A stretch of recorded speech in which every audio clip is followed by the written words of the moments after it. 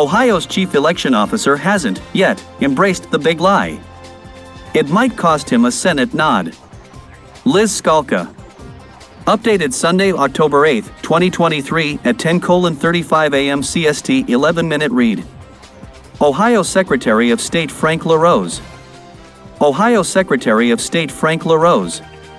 Ralph King, a grassroots GOP activist and former delegate for Donald Trump, hasn't committed to a candidate in Ohio's highly anticipated 2024 contest for a U.S. Senate seat. But there is one he's already ruled out: Secretary of State Frank LaRose.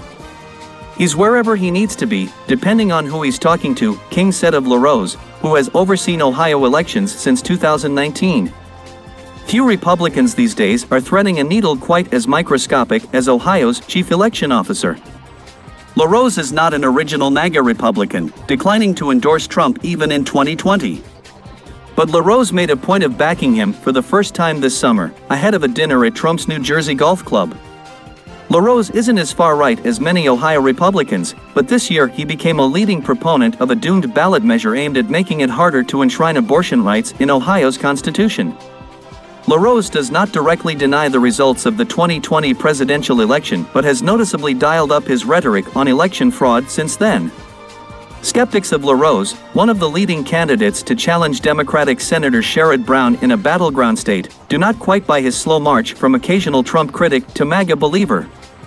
LaRose's main competition for the nomination is businessman Bernie Moreno, who aligned himself with key members of Trump's menagerie of allies, including former ambassador to Germany Richard Grenell and Arizona's Kari Lake, the queen of election denial.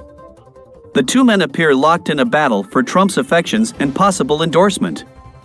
The switch, I guess we're getting used to that with people like Ohio senior, J.D. Vance, that people are changing who they are, said David Pepper, the chairman of the Ohio Democratic Party from 2015 to 2020, who was an outspoken critic and sometimes legal opponent of